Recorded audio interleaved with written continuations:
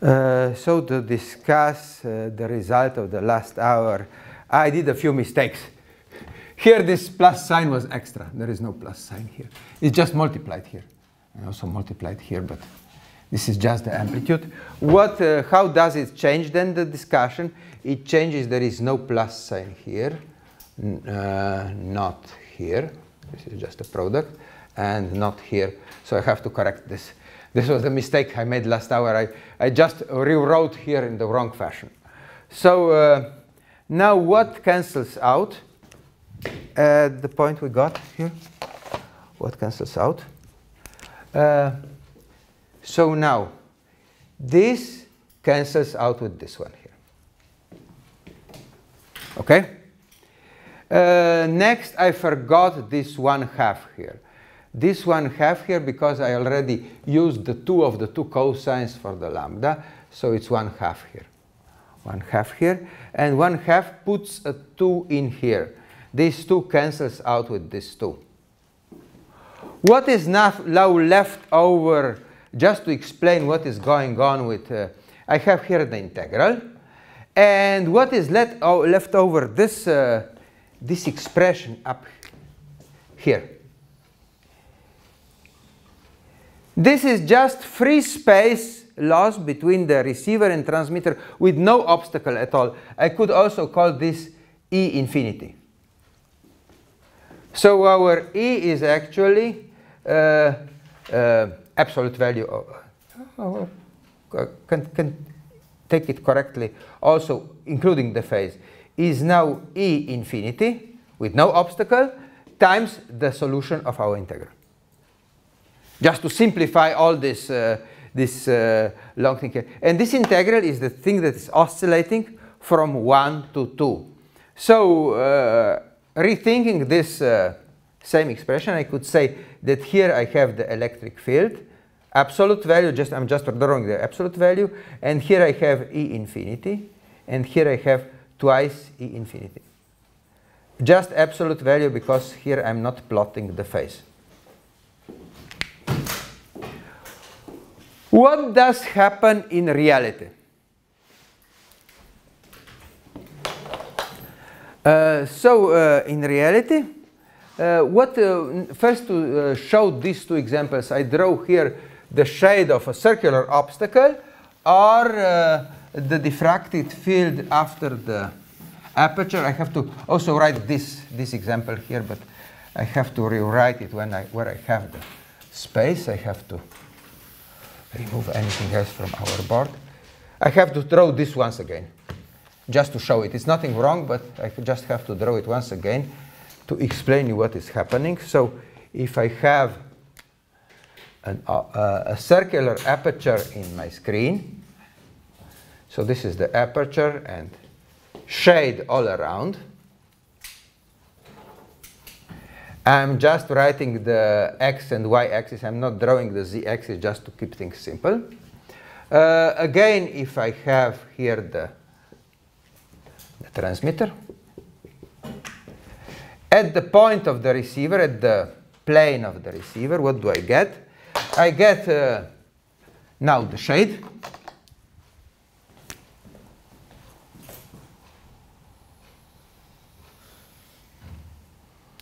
And of course, I should get now, according to geometrical theory, I should only get here a perfectly illuminated area and nothing outside of it, because I have shade here.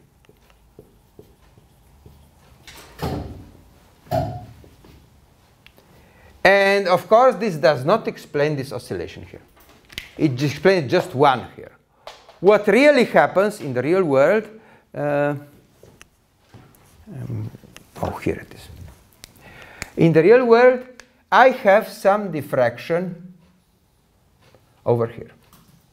Okay, and that could be understood. But the really strange thing comes in the center. I have some diffraction here, but here I get new oscillation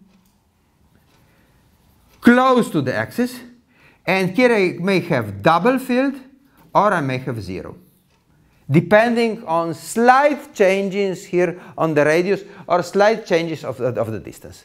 So I may get both E is equal to 0, or here E is equal to twice E infinity. Here. And this is the diffraction effect. This is the diffraction effect after a circular aperture.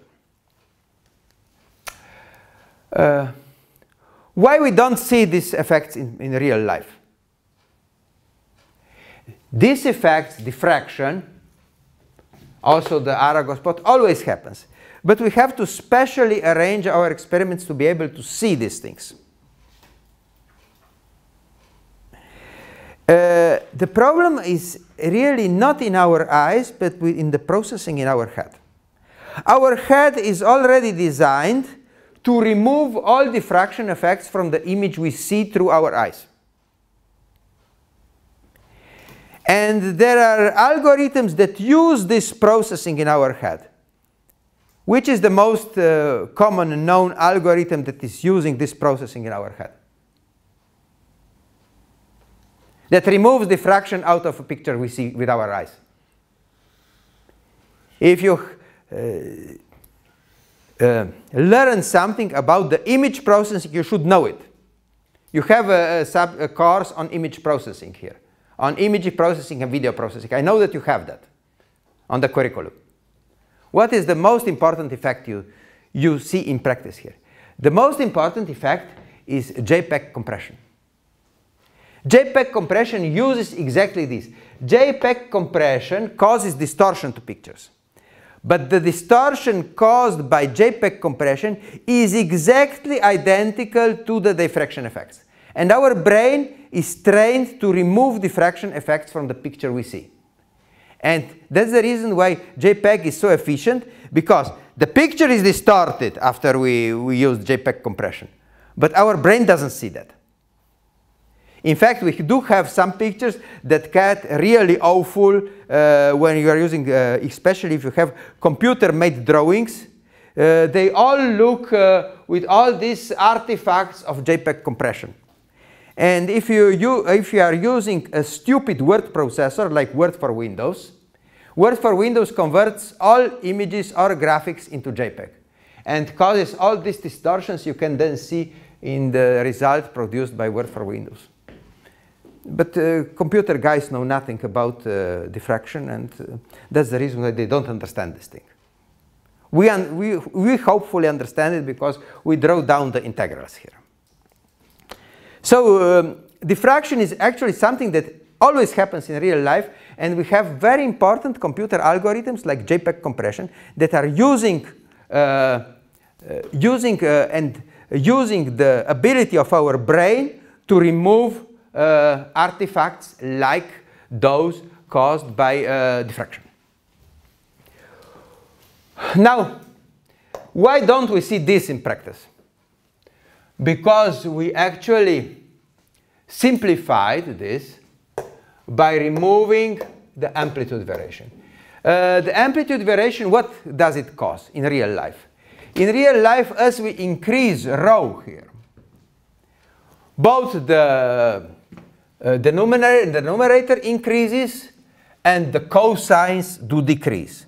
So in the real world, this graph here looks like this. At the beginning, the real result, including all terms, is similar. But afterwards, the amplitude starts decreasing.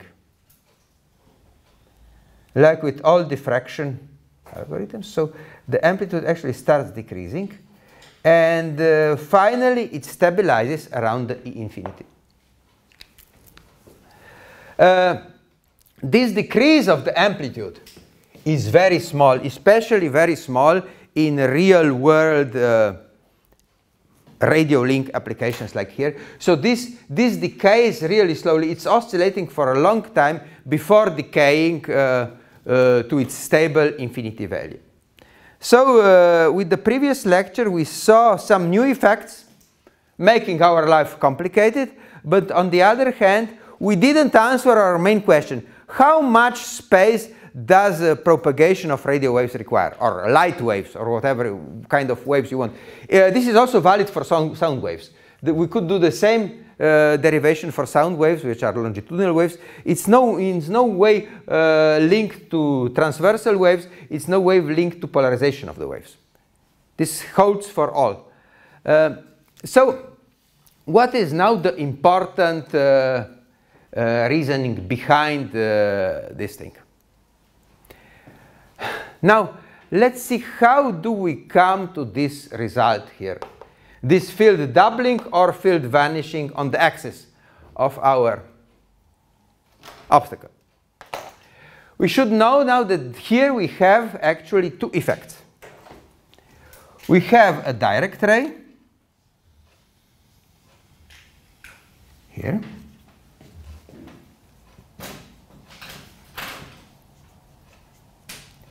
And the direct ray is where? The direct ray is here.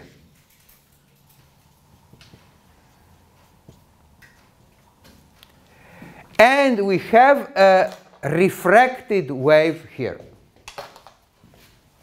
A refracted wave, that's the diffracted wave, a diffracted wave that's diffracted off the edge of our circular aperture.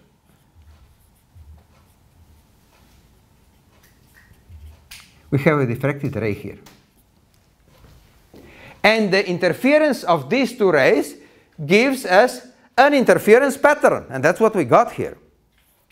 If we calculate things, if we calculate actually the value of this equation here, how large it is. And this is actually the path difference. The path difference, so this is actually the path difference multiplied by the wave number. And when this thing is equal to pi, we get phase reversal.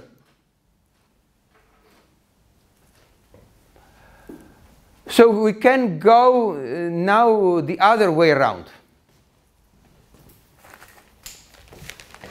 Where do we get now the phase reversal? So when the length of the direct wave is the refracted wave is exactly half a wavelength here, because if this is half a wavelength, so if this is lambda half, multiplied by k, k is 2 pi over lambda, this is actually equal to pi. This is k. This was k. We get the pi phase difference. Where do we get this pi phase difference? We could also calculate this thing in another fashion, just using this plot here, using the simplifications we had. Where is this thing equal to pi?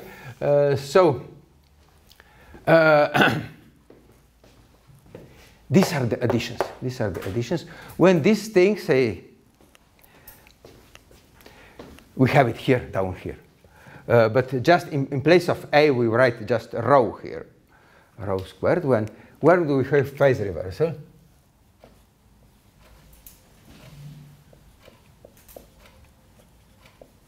We get phase reversal when this thing say rho squared times. Now we have to rewrite it 2 dx d Rx dtx plus drx, when this thing is equal to how much? To lambda half. Then we have phase reversal. And this first phase reversal is here. First phase reversal. When we actually meet the correct radius, we're going to call this radius rho 1. So when we have rho 1, we have lambda half, or rho n for n times phase reversals times dtx plus drx over 2 dtx drx is equals to n times lambda half.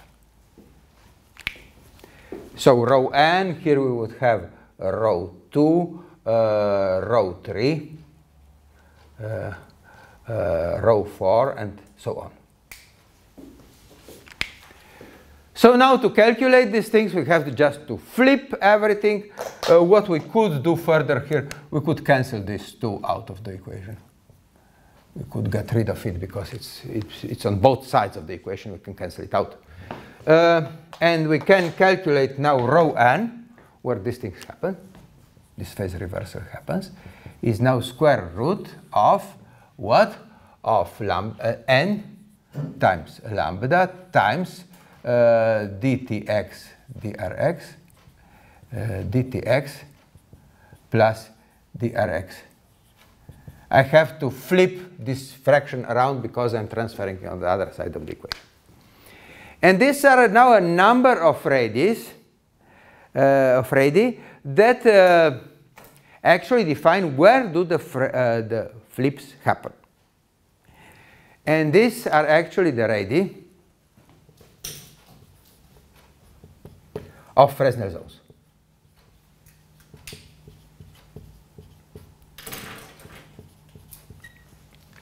How do we define these Fresnel zones? I further need some picture here to show it out. Can I erase this thing here? So this could be erased just to get place on the board.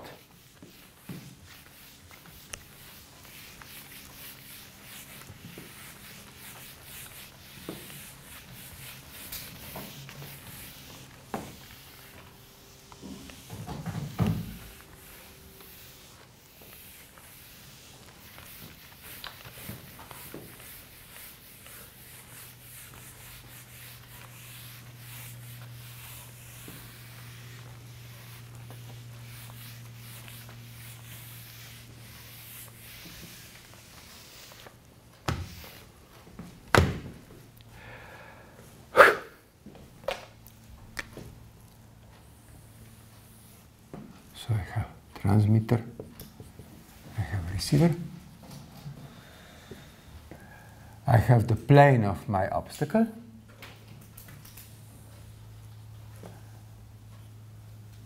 x and y, and then I have the Fresnel zones. So rho 1 is a circle with the radius of rho 1.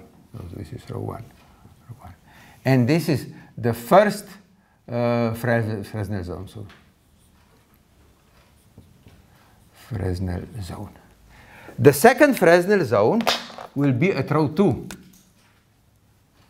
but not the whole, just the ring around. So the second Fresnel zone between rho 1 and rho 2, this is called the second Fresnel zone. And the third Fresnel zone is actually what we get out here.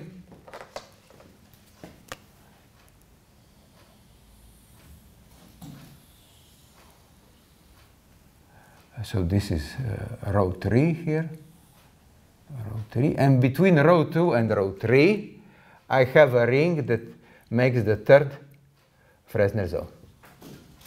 So Fresnel zones are actually, except for the first one is a circle, the higher ones are just rings, just placed between two adjacent zones. So from 0 to rho 1 is the first Fresnel zone, from 1 to rho 2 is second and third. And these Fresnel zones will tell us a lot about the propagation of our radio waves. Though we don't know exactly how these things rings out. We'll see next hour how we get a much more meaningful result. Now this is looking at the problem in the 2 dimensions, just in the xy plane. But if we try to draw the same in 3 dimensions, actually these Fresnel zones, if I move the xy plane, sum up into an ellipsoid.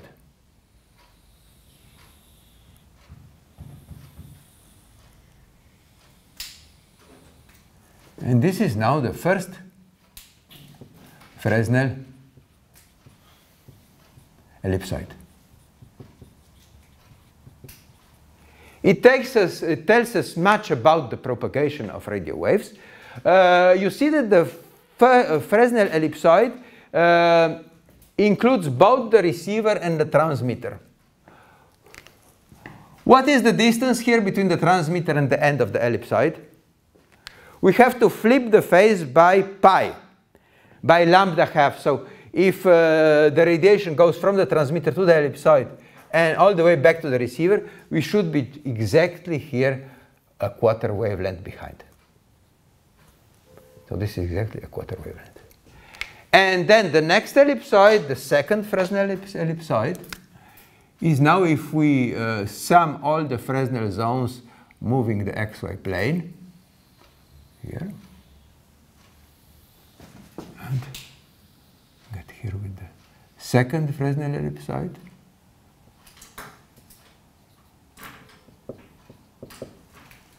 And we could do the same with the third one. So these things actually make divide the space of our radio link into some meaningful surfaces, some meaningful volumes that tell us a lot about the phase and phase changes over here. And if we have a circular aperture in our screen, then this thing is oscillating exactly according to the radii of the Fresnel zones.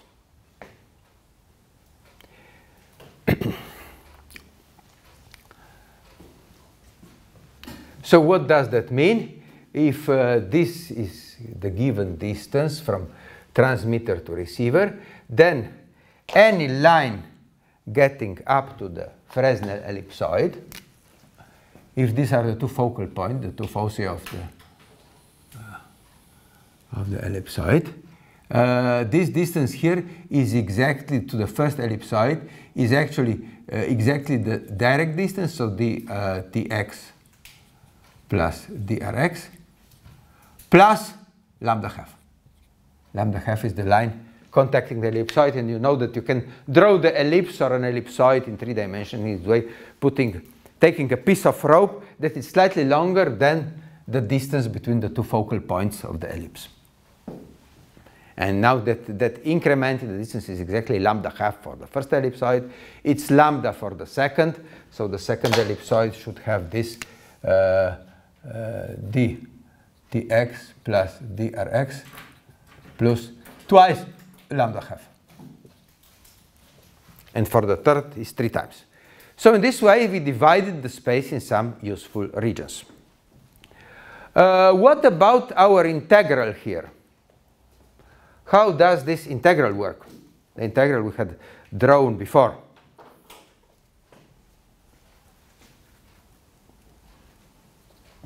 The integral we have to draw before, we could draw this same solution into the complex plane, real axis, imaginary axis.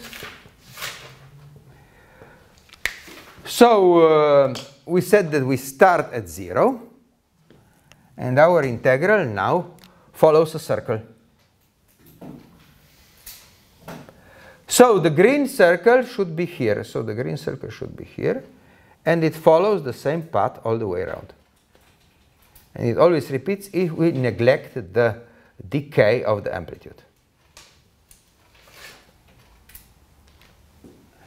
And here we get a radii of 2, E0, E infinity, and E infinity is at the center. Infinity. What happens in the real world?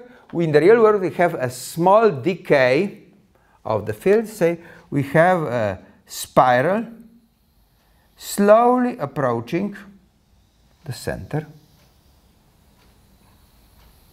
of this circle. And you see that this spiral, after many turns, it gets up in the center. So our actual electric field is a phasor starting from the origin and ending on the circle. So this is E simplified, and the real E the real E is up to the spiral. This is the real E we get. This is the whole picture, and this decay, this spiraling to E infinity is very, very slow. In the real world, as we have it here on the desk, in the real, in scale, the scale experiment, this thing is very, very small, very, very slow. Well, we can see now what can we do with such devices, what can we build with such devices. One idea is, can we actually use this device to focus radiation? Say, what happens if I shade some of the Fresnel zones? So if I redraw here the Fresnel zones, I leave open the first Fresnel zones, I shade the second. I leave free the third Fresnel zone, shade the fourth Fresnel zone, I shade the fourth, and I leave everything free here. So this is X, this is Y. So what I get in the sum, in the phasor sum, this is real axis, if this is imaginary axis, I get the open first Fresnel zone. So first Fresnel zone is just half of the circle here. So this is first Fresnel zone. The second Fresnel zone is shaded, so I get nothing. But the third Fresnel zone goes again along the circle. The third Fresnel zone goes again along the circle. So I get here the third Fresnel zones.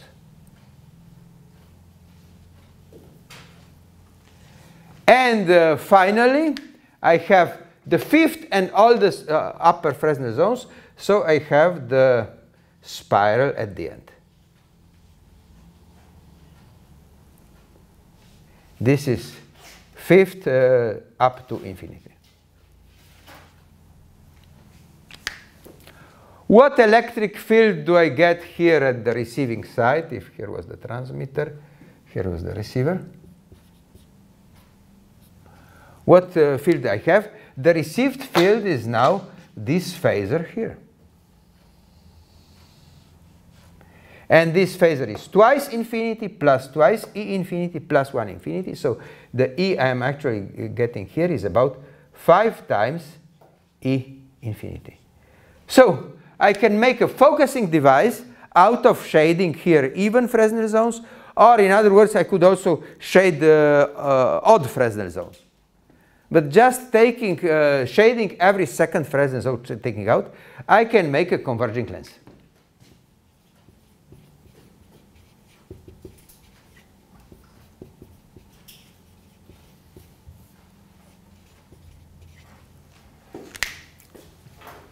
Just making shades. What is the difference between a Fresnel lens and a dielectric lens?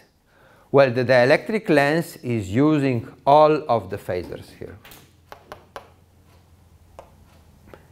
I'm not shading any of them, and it's correcting the phase to all of the phasors. So the dielectric lens would have a much larger electric field. So if I put here the electric lens, for the electric lens I would obtain a much larger E for the dielectric lens. Why this E would be much larger? Because I correct the phase of any single contribution. So the dielectric lens, in place of the Fresnel zones here, I put here the electric lens, and this lens is actually straightening up all the contribution, plus at the end, where I have no longer any material, here I have the dielectric, I simply have the spiral at the end. What is the ratio between the E dielectric lens and a Fresnel lens? The E dielectric lens, I have all this strengthened out. So with a Fresnel lens, I obtain twice is infinity, and for the dielectric lens for the same first and second Fresnel, so I obtain 2 pi infinity. So electric field of the dielectric lens is approximately pi times electric field of the Fresnel lens. Pi times because here I obtain twice for the first Fresnel, so 0 for the second, twice for the third, 0 for the fourth, twice for the fifth, 0 for the sixth if I had more. So I have 2 here for the Fresnel lens over for the same geometry for the dielectric lens I have obtained 2 pi. 2 pi is the circumference of this. So it's 2 pi, here is really 2 pi over 2. That equals 2 pi. So the E dielectric lens is approximately, as I said, pi times E Fresnel lens, or in decibels, so logarithm E dielectric lens is approximately 10 dB plus logarithm of Fresnel lens. So we see what is the advantage of making dielectric lenses. They are much better. We get 10 dB more signal than with Fresnel lenses because pi logarithm of 10 of pi to the base of 10 is about 1/2, and 1/2 multiplied by 20 is 10 dB. By 20 dB, because with the fields we are using fields expressed in decibels. They are 20 times logarithm to the base of 10. So here is 20 in front of the logarithm. 20 in front, because we are fields, and 20 times logarithm of pi is 10 dB. Approximately 20 dB. It's slightly less than 10 dB, really, because pi squared is less than 10. It's slightly less than 10, but not much really. But for the accuracy of our calculations, this is all correct. We could also notice that if I make something like this device here, and this lens is not just opaque material, it's reflecting material. I also have reflection focusing over here. I had diffraction focusing here, diffraction. But I have reflection of this ring focusing here, Rx prime. So if I make just metal rings, I have a focal point here. But I have yet another focal here for the reflected waves. And also the reflected waves obey the same principle. So the reflected waves, if I draw them here, I have no first zone, but on the reflected side, I have the second zone that's shaded, and I have the fourth zone. So this thing here would be actually the E reflected. The phasor of E reflected would be this way here.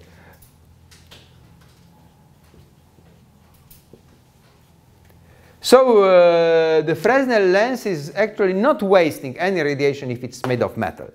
It's focusing some of the radiation in the direction to the receiver because of diffraction, and it's also focusing some of the reflection to the transmitter in the direction of the transmitter. It's reflecting it back, and that also gets focused due to the sum of phases. So what could we do knowing the Fresnel principles now? How could we make a mirror? A parabolic mirror. We discussed already about the parabolic mirror. And what could we do with the mirror?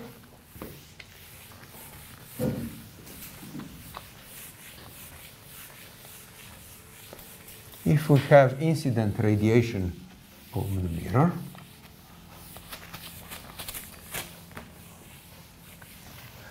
okay, so we want to actually focus our incident radiation into a single point, like a parabolic dish does that.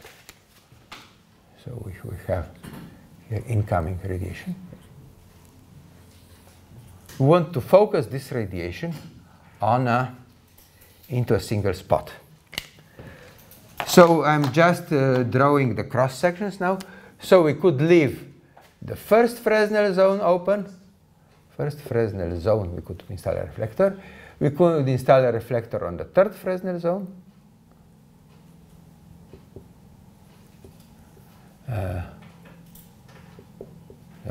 And I could install something on the fifth Fresnel zone.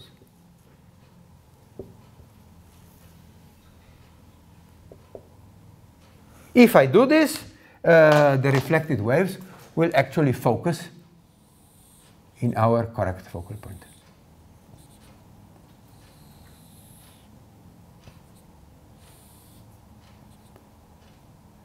They will sum in phase here. But I can do more with the reflector. With the reflector, I can put another surface on some ridges. Say I make here a ridge, a circular ridge on the second Fresnel zone. And I could put here another ridge on the fourth Fresnel zone.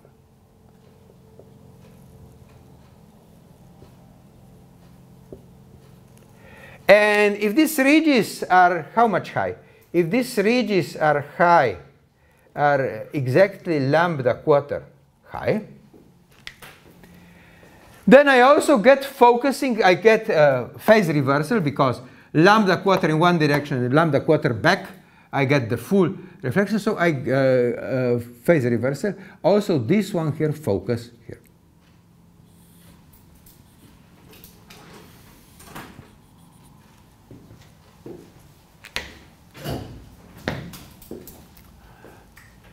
So where is now the trick of the parabolic dish? With the real parabolic dish, I get focusing in all points. So the real parabolic dish would go this way.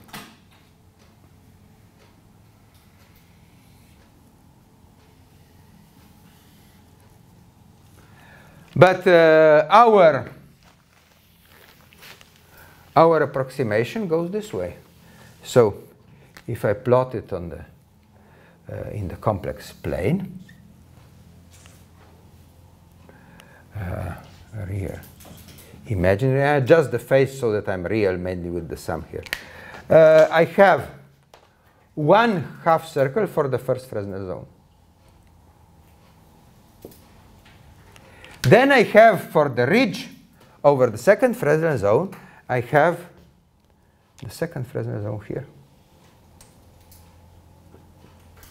Then I have again a valley for the third Fresnel zone. And I have again a ridge on the fourth Fresnel zone. And finally, I have the fifth Fresnel zone.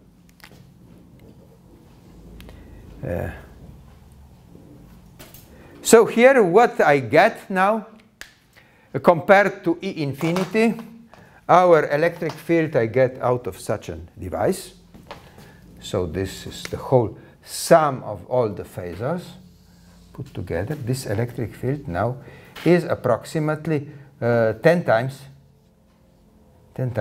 E infinity. So I obtained quite a lot. Or compared to a parabolic dish, say a parabolic dish would give me how much? A parabolic dish would correct the phase in just every point. So I would not have here circles, half circles, but I would have here a straight line. So a parabolic dish would give me a much stronger signal here, electric field of parabolic dish. What is the ratio now? The ratio is straight line to half circle, and the ratio of the E that gives me the parabolic dish is approximately now pi over 2 times electric field of the Fresnel reflector, how I call it, Fresnel reflector. Or in logarithmic units, so 20 times logarithm of E parabolic dish is now approximately, here is 4 dB, It's slightly less than 4 dB, plus 20 times the logarithm of the Fresnel reflector.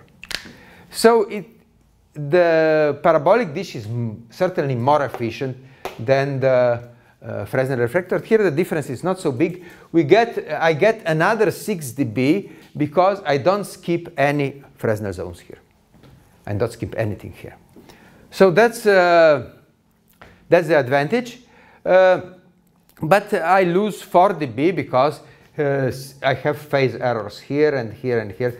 I have these half circles in place of a straight line of a true parabolic dish.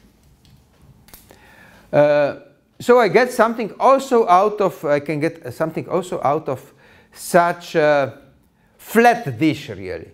And this thing is not so stupid after all. A parabolic dish is very difficult to manufacture. We didn't discuss this thing. It also, the accuracy of the surface of the parabolic dish, in order to obtain this, has to be very accurate. While this dish can be made on a flat surface. This can be made flat like a styrofoam with some styrofoam rings glued to the support and with aluminum foil glued to the styrofoam. And that's the antenna. That's the dish, and it's completely flat. And also people like flat antennas. They are prepared to pay more to have flat antennas just to avoid parabolic dishes, because parabolic dishes, you know, that drive some people crazy when they see the parabolic surface. So that's about making directional antennas out of. What we could also do with the parabolic dish, we could do this. We could make a Fresnel parabolic dish like this one, making up to here and then repeating the whole story. So we could, and this dish wouldn't lose any signal at all. So here we jump back down here and we go back down. So in this way, making a dish in this way, shifting now by lambda half here. Here is lambda half, and here is twice lambda half. Shifting by lambda half, I can make the parabolic dish flatter with such a circular pattern. Maybe you heard about Fresnel lenses used many years ago here at the university. We had projectors, overhead projectors, working from transparencies, not from computers. And those had a very large Fresnel lens. The Fresnel lens also had a surface like this. So we could make a flat lens where we would need really a thick lens to do the same function. So this is actually our discussion of actually using these effects, using of this phasor sum of fields to obtain more field by shading Fresnel zones or by making reflectors in the form of Fresnel zones.